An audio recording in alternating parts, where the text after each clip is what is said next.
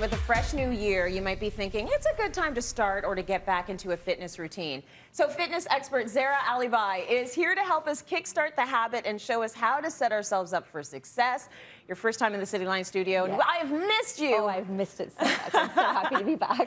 It's good to have you back. And for anyone at home that's been thinking, oof, now's the time I got to start, or maybe I started and I'm starting to lag. Yeah.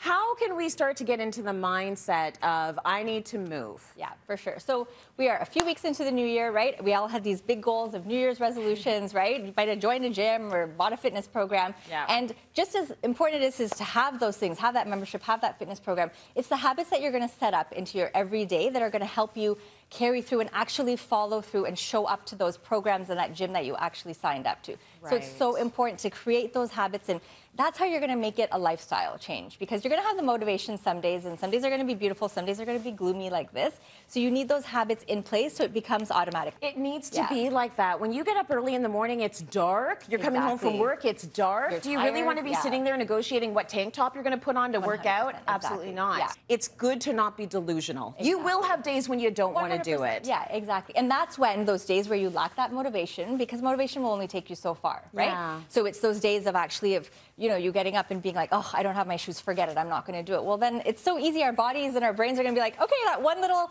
hiccup, we're not going to do it, right? It's going to stop us from doing it. So a few other things is really making sure you set it in your calendars. Set that appointment with yourself, right? Your kids have a dentist appointment, you write it in, you make sure your day revolves around it. You have an important meeting at work, you make sure that you show up, right? We have to make that a priority and put those times in our calendars, in our phones, and make sure that we show up. So you know when you look at your week, workout, workout, workout, I'm not scheduling anything around, and I'm going to show up. I'm not going to cancel on myself. That's right. Don't cancel on yourself. Those are really, really wise words there, Zehra. So you've put it in your calendar. What else do you do to make sure you get moving? Have a plan. It's so important, right? You can have all these big ideas, right? I want to work out every day. I'm going to do this.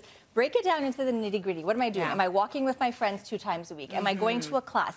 Am I doing this video that I know is set on my computer that I'm going to press play on? Because you can show up, and again, you can have that motivation. You can set it in your calendar, but you get and you're like, okay, so now what am I doing, right? So know exactly what you're going to do. So important. And the third thing is set yourself up. Take out all those obstacles, like you said, right? You have literally same thing. I work out in the morning. I make noise. My husband's like, "What are you doing? I'm trying to sleep." I'm like, okay. So I literally have it all set up. I go as far as having my water bottle filled up, having my earphones because I need to listen to something when I'm working out. If my earphones are dead, I just lose that motivation. Have it all set up here.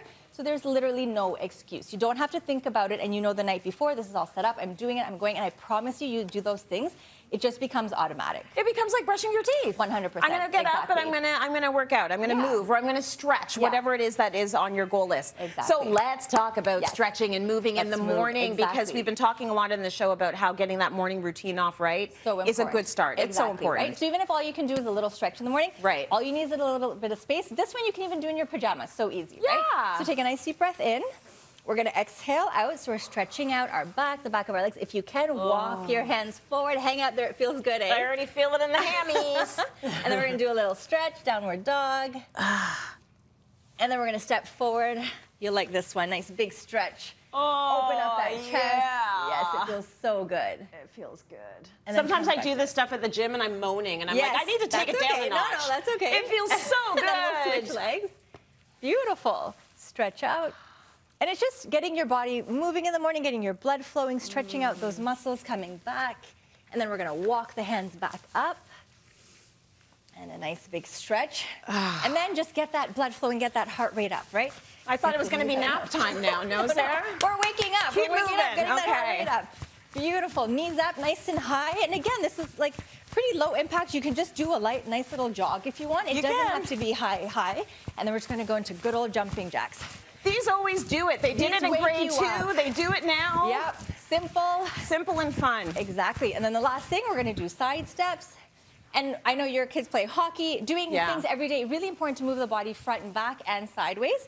So just prepping up all those muscles in all different planes of directions. You can just do 10 minutes here, 10 minutes, 10 minutes here.